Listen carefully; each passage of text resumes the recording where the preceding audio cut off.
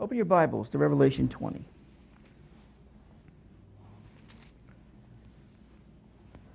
We're still on the fifth beatitude. I told you this beatitude would take us into many, many messages. In the fifth beatitude, you can find it in verse 6. We only really looked at the latter part of verse 6, and then I started to preach starting with verse 1 in chapter 20, because it's all related. And I saw an angel come down from heaven, having the key of the bottomless pit. That bottomless pit, what is it? Where is it? And a great chain in his hand. He laid hold on the dragon, that old serpent, which is the devil and Satan, and bound him for 1,000 years, which we already cover, and cast him into this bottomless pit, and shut him up, and set a seal upon him. Go back to verse 1. Circle the word bottomless pit. Abyss. Now, I want to clarify, because some of you think the reasons why I looked at a certain chapter in the book of Enoch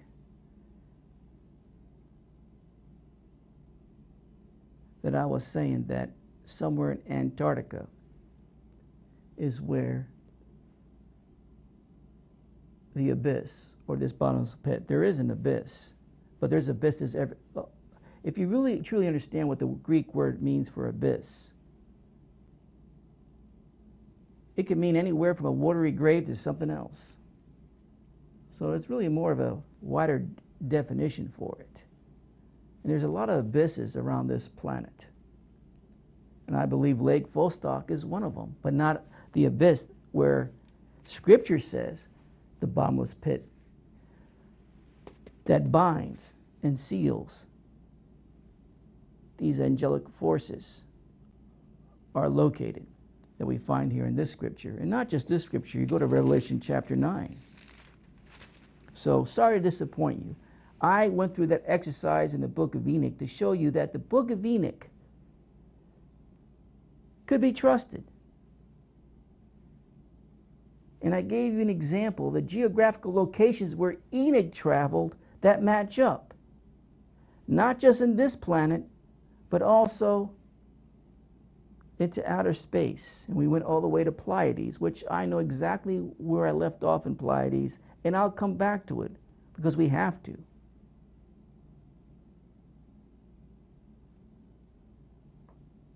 But some of you were convinced. You're convinced. Aha, he's saying the bottomless pit is in Antarctica, because I referenced Lake Vostok was one of the abysses that Enoch viewed with his own eyes as he was traveling around with these angelic beings. No, it isn't. No, it isn't. I got you scratching your head again. But go back to Revelation chapter 9, verse 1. And the fifth angel sounded, and I saw a star fall from heaven unto the earth, and to him was given the key of the bottomless pit. So we know there exists a bottomless pit, and we know there's a key to it.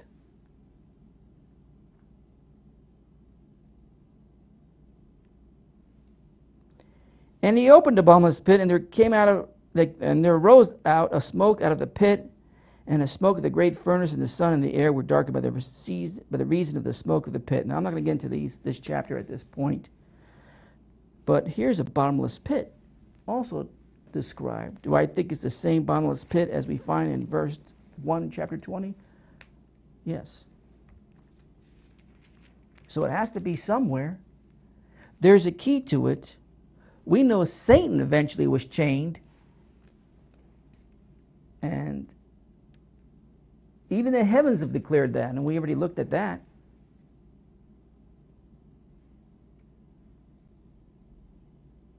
The heavens declare the same message we find here in Revelation 20.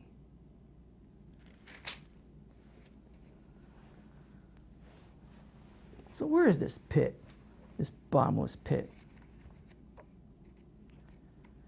I'm now using Lawrence translation of the book of Enoch.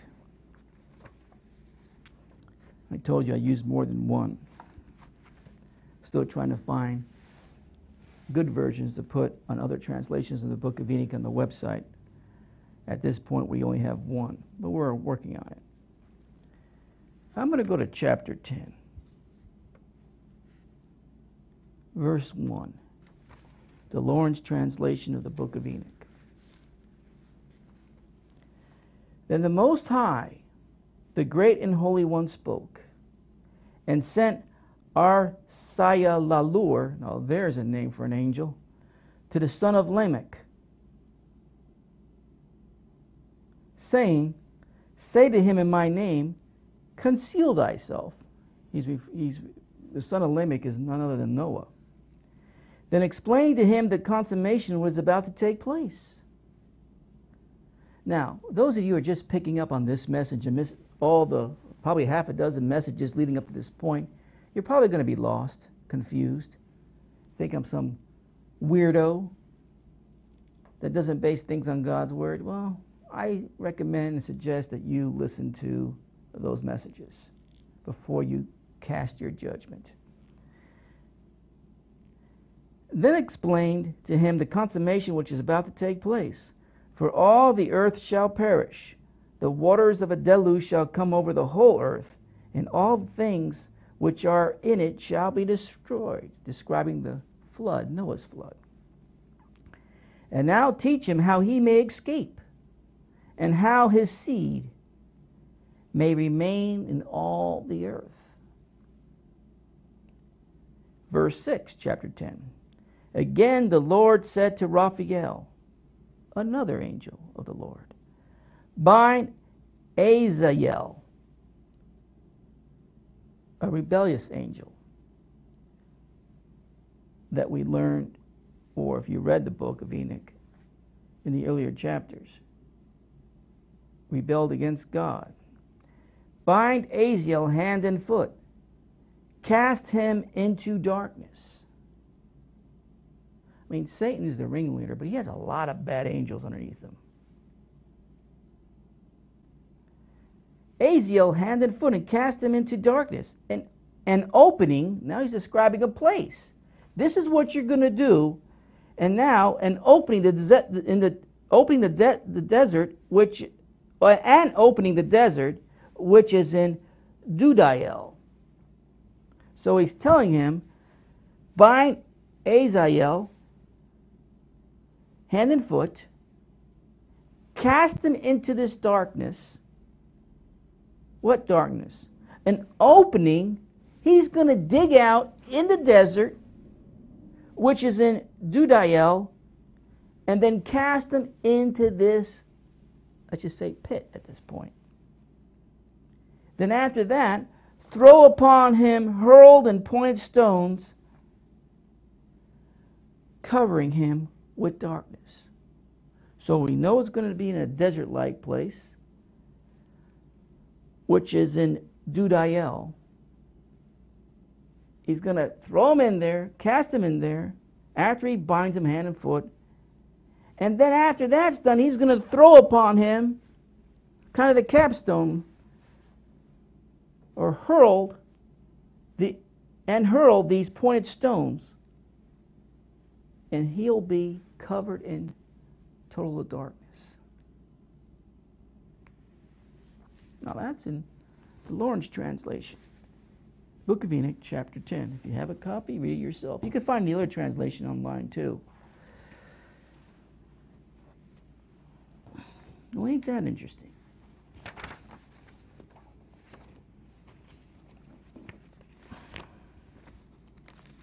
Where could this possibly be?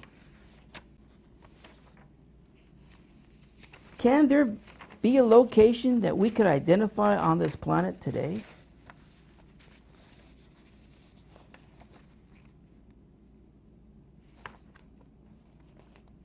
I should just dangle you there right now and say I'll pick this up next time, but I think you'll hurl stones at me if I did that. So I'll continue. There is a place in the Golan Heights. The Golan Heights is the northern part of Israel, which was taken because of a war in the northeastern section near Mount Hermon in the bordering areas of Israel, the Golan Heights area, and Syria. Very close to Damascus, by the way. Not that far. Now, discovered in the Golan a year after it's captured in 1967,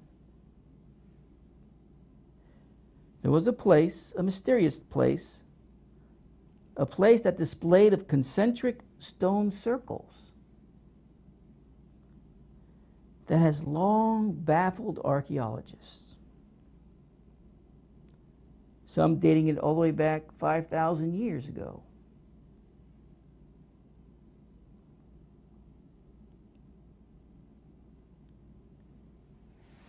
And a particular stone circle, which I'll name here in a few moments, has a Hebrew name. It's called the Wheel of the Goats. Ghosts, not goats, ghosts. Ghosts. Wheel of the Ghosts. Wow. It is reminiscent of England's famous, now don't go Googling while I'm teaching.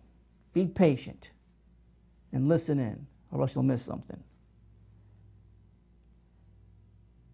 Have some discipline. It is reminiscent of England's famous ancient megalithic structure, Stonehenge. The site consists of around 42,000 tons of basalt rocks forming 4 circles. Actually, there's more to it than that. I'm just giving you a brief description of it, then I'll get into it. And archaeologists believe the walls of the structure once towered 9 meters high, making the structure an especially impressive sight when viewed from the air.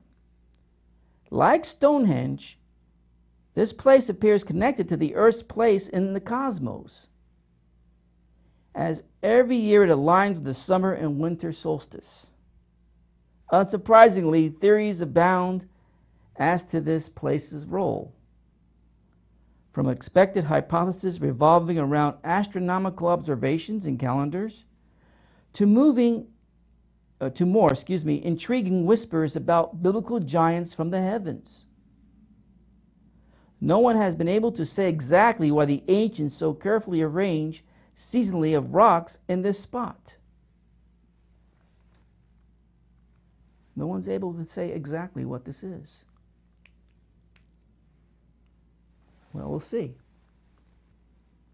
This place is only accessible by foot and is located about a third of the way between roads 808 and 98 in the Golan Heights, around an hour's walk from the road. If hiking in this region, be careful to stay on marked trails, as there are landmines around the area. That was a brief description. Let's get into a little bit more detail. I'll even show you some pictures tonight.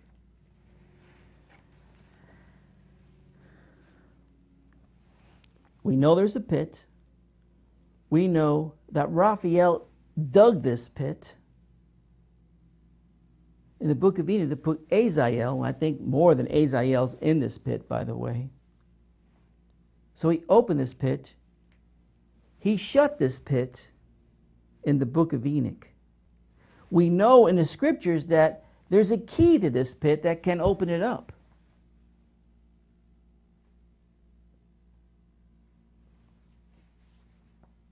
The question is, how many times has it been opened? We know of an occasion that it will be opened. I believe at least twice in the scriptures. But I'm not, once again, boxing in God to say that's the only amount of time that it can be opened or closed. Letting things in and putting things in. And letting things out and putting things into it. Book of Enoch gives us the answer. It was the angel Raphael who was commanded to shut up the bottomless pit over Azael, one of the leaders of the corrupt pre-flood angels.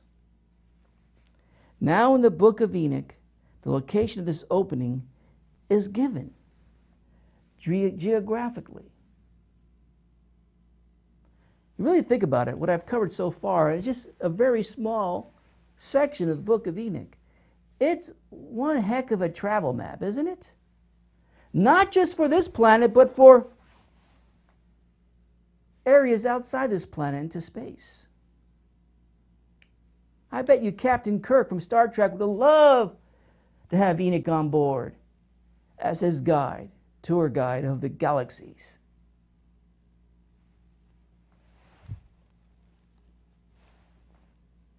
Now, in the book of Enoch, the location of this opening is given geographically. The problem is that we don't know what that place is or where. It's called the desert in Dudael.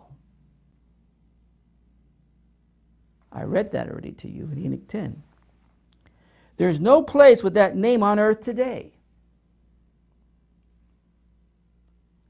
And there are no ancient records talking about where it is. So how are we going to know? But there is something that may give us a clue to where it is placed. And that is in Leviticus 16. Let's go there. Okay, let's go to Leviticus 16.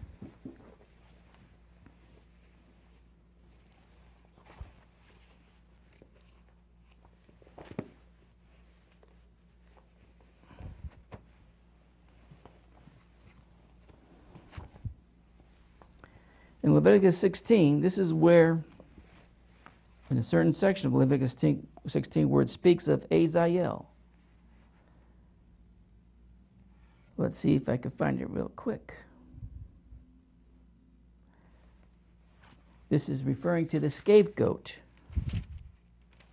Day of Atonement and leading up to the scapegoat. Let's just start with verse 20. And when he hath made an end of reconciling the holy place, and the tabernacle of the congregation, and the altar, he shall bring the live goat. And Aaron shall lay both his hands upon the head, I'm in verse 21, of the live goat, to confess over him all the iniquities of the children of Israel, and all their transgressions and all their sins, putting them upon the head of the goat, and shall send him away by the hand of a fit man into the wilderness.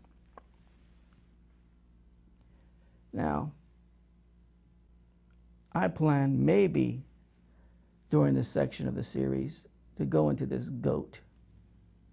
I'm not sure yet. There's a lot to be understood concerning these verses, concerning the scapegoat. But let's continue, not this morning, excuse me.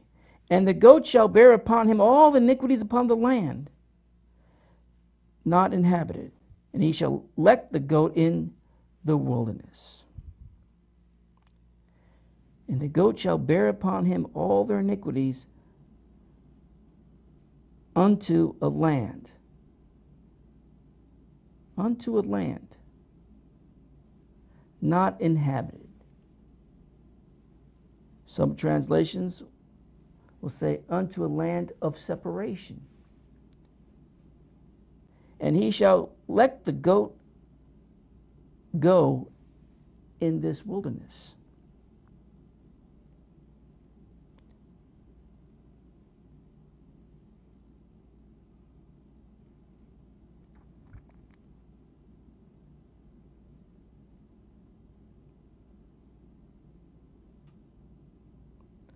Oh, I'm tempted to go into this goat tonight, but I'm not going to do it.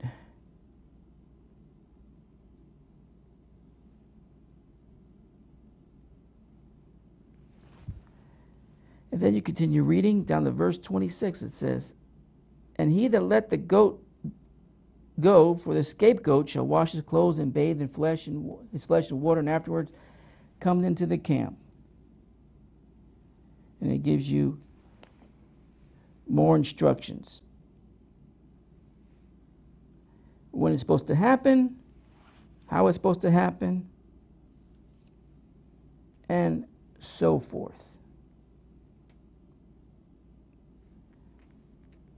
Now,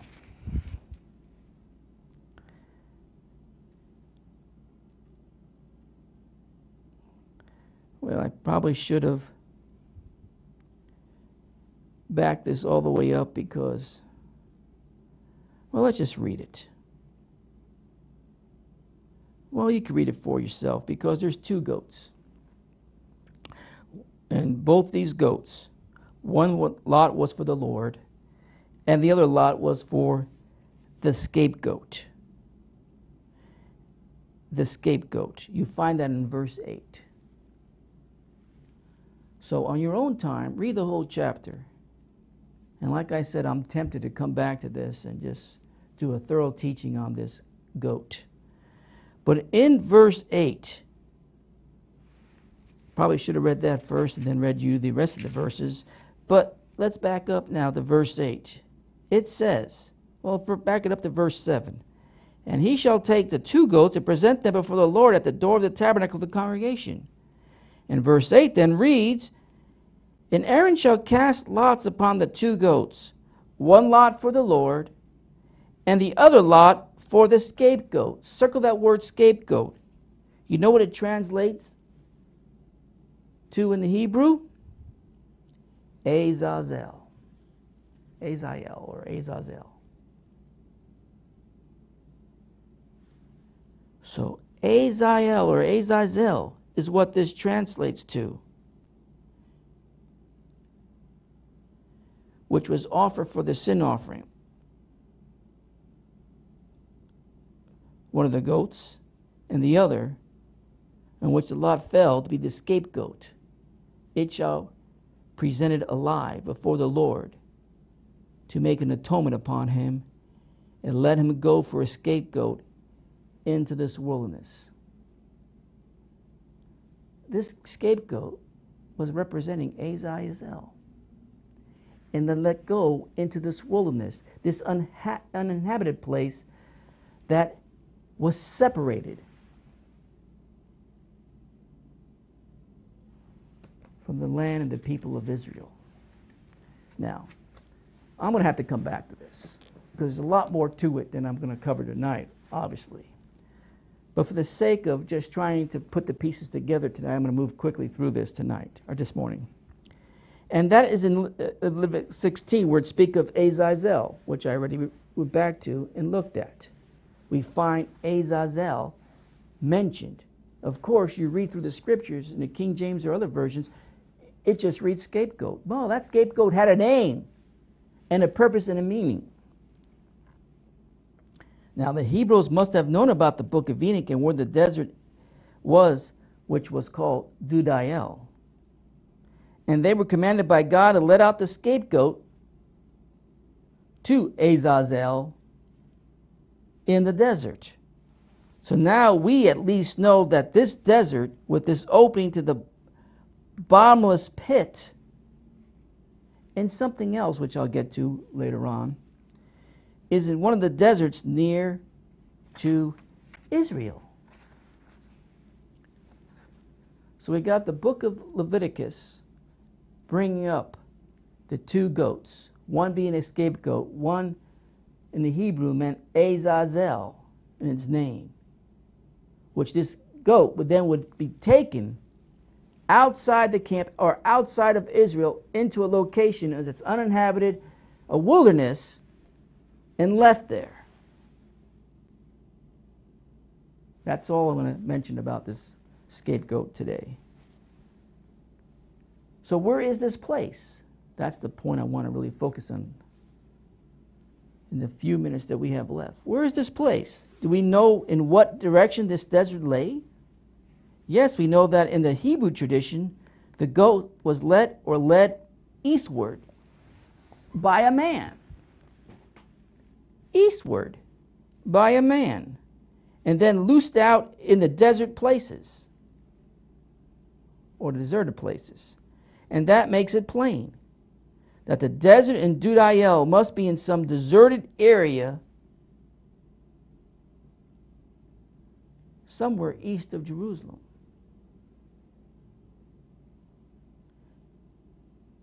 Now, if we go east of Jerusalem, there are some small desert areas north of the Dead Sea.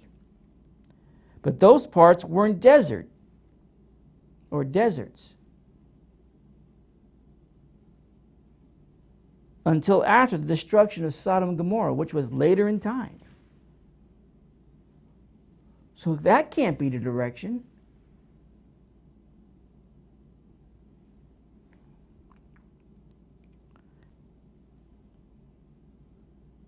Now, if we go east of Jerusalem, there are some small desert areas north of the Dead Sea, but those parts weren't desert until after the destruction of Sodom and Gomorrah.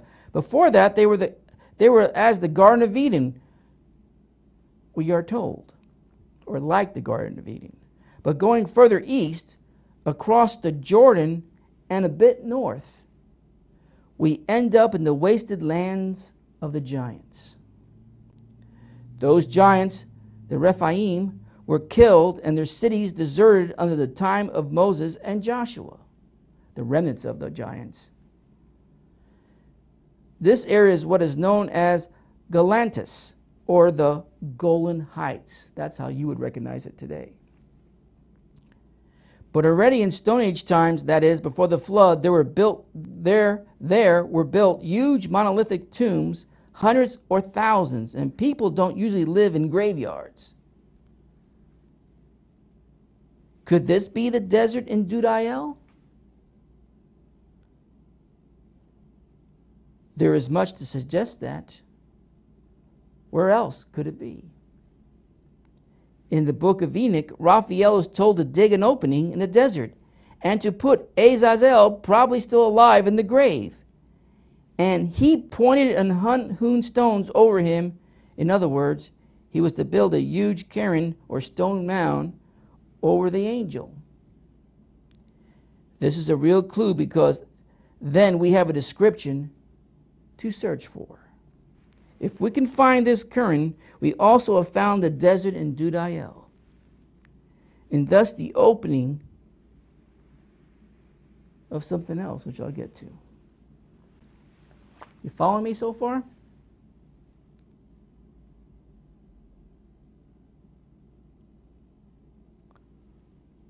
So what is this place?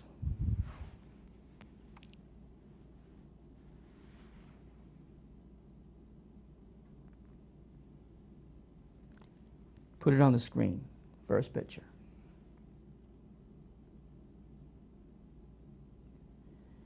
This place is called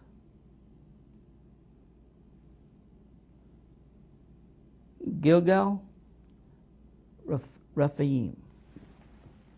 Gilgal Rephaim. In Hebrew, it means wheel of the ghosts. Wheel of the ghosts. Gilgal, Gilgal, if you want to spell it. Rephaim, Rephaim. This stone circle is the only undertaking in the Middle East. Some have dated around 3000 BC. Recognize the date, 3000 BC? Around the days of Enoch. In the same geographical area, probably where Enoch lived. Now, interesting.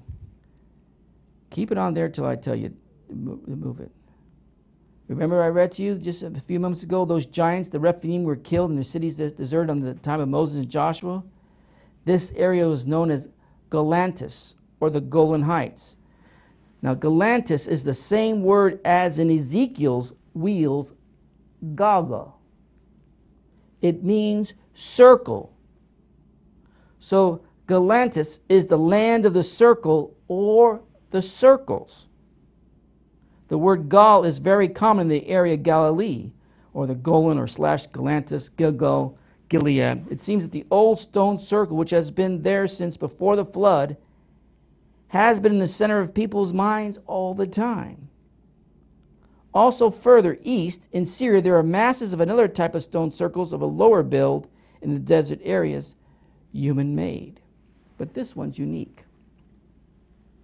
So then we have a huge stone circle consisting of 40,000 tons of rocky, unhewn stones with a tomb in its middle, lying in the desert northeast of Jerusalem, and being the only such monument of that age in the whole of the Middle East. Possibly older than the pyramids, older than the ruins of Babel, and in the book of Enoch we have a description of a similar stone monument from that same age in the same proximity close to Mount Hermon. What else could it be other than this stone circle? There are no other similar cairns. It's from the same age. It's built with the same kind of stones. It's a tomb, although probably rebuilt in latter times. Put another picture out there. Go to the second picture. That kind of looks like it needs maybe a possible key to unlock that. And it's kind of blurry, I know, the picture, but by the way, there's a way to enter this from a certain direction. But I'll get to that probably next time. Now I'll go to the next picture. To give you some idea where this might be located, you see there in the lower part of the screen, Israel, Jordan, Gaza Strip. Then you move up to the West Bank that's circled in that red area. And then you see Gilgal Raphaim, just right of the word Lebanon in this map. Gilgal Raphaim, that's in the Golden Heights.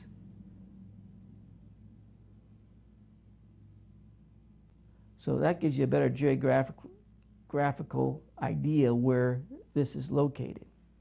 Go to the next picture. I think there's one more picture. That gives you a different angle. How come nobody knows about this? Only rediscovered after being hidden in 1967. Keep it on that picture now for a while. To show you how massive this is, you take myself and put it in this picture somewhere from this angle. I would be just a dot somewhere in this picture. This is not some small little stone circle, is what I'm trying to say. And most strange of all, the circle itself is set to about 3000 BC. It was discovered that in the year 3000 BC, in the summer solstice, the rays of the sun went through the northeast entrance and hit the tomb in the middle of the circle. In 1968, Professor Mizrahi of the Department of Anthropology at Harvard University and Professor Anthony Avini of Colgate University discovered that in 3000 BC, the first rays of the summer solstice would have appeared directly through the northeast opening as seen from the central tumulus. At the same time, the southeast opening provided a direct view of Sirius. That's interesting. Yeah. And may I remind you that the Syrian capital Damascus is only about 100 kilometers from the circle. We may also be reminded about two possessed men in that area that we find in the gospel records. They lived among the graves, according to the Gospels, and they had lots of knowledge about the end times. You want to read the story, you'll find that in Matthew and Luke, by the way. No, and also Mark. I'll give you the scriptures. Matthew 8:28 verses 8 through 34. That says Matthew 8 verses 28 through 34, Mark 5, verses 1 through 20, and Luke 8, 26 through 39. I repeat, Matthew 8, verses 28 through 34, Mark 5, verses 1 through 20, and Luke 8, verses 26 through 39. So you can read about Jesus' confrontation with these possessed individuals, which had lots of knowledge about the end times. If we go to Israel today, the area east of Sea of Galilee, where Gilgal-Rephaim is located, in fact, is littered with old Stone Age graves. These graves called dolmens. These graves are called dolmens. In Europe, those graves were believed to be built by giants. And in Golan, the Bible tells us that the giants of King Og lived until the days of Moses and Joshua. So it was in this area that those two possessed men lived, plagued by the Nephilim spirits from the dead giants. And of course, they knew about the end times. They were there when the events told in the book of Enoch took place. Those Nephilim spirits know where the opening to the abyss is, and they guard it, because there is where their fathers will return, if they haven't already. I haven't said one way or the other. After those 70 generations are gone, which I haven't got into yet.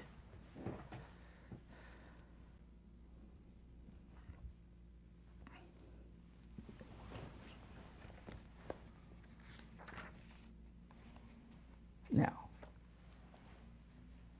isn't that interesting?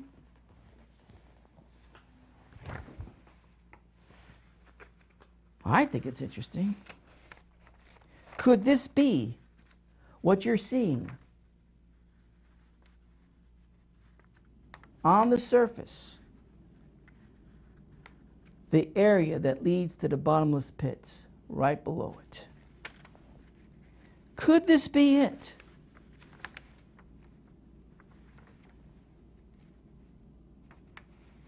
And by the way, well, maybe I'll save that for next time. Could this be it? Could this be the direction where the goat, the scapegoat, was led to? The scapegoat Azazel. Could this wheel of the ghost in Hebrew be the pit that Raphael dug to put Azazel, and since then other, I believe, beings since that time? Could this be it? Was 3000 BC the date that this took place, or was there some other date? Could Gilgal-Rephaim be the entrance of the bottomless pit? And could there be a key that unlocks it? Come back to me. These are all interesting questions. Something that needs to be pursued. And if pursued, then can we connect the dots to better understand and make the scriptures come alive? Yes, this is not some figurative make-believe place. It is a real place, which is described in the book of Revelation, not just in 20, but in chapter 9. An evil place. A place where evil is put in and also released. God's word is the most interesting thing that you could ever read. The problem is you need understanding to go along with it. Not some super spiritual made up theories, but with possibilities of facts on the ground, no pun intended, to bring out the truth that God declared through his word. I don't believe Jesus was given this revelation and it was passed on, I believe, to Daniel and Daniel to John, to create a good science fiction story or some kind of a mystery. He was revealing to him real places, real times, and real events that I believe, for the most part, we can put some facts to it and see it come alive, how real it is. Now, I have more to say about this, but I want to know now, right now, if you think this is interesting, if you think this is a strong possibility where Azazel and other evil beings have been locked up.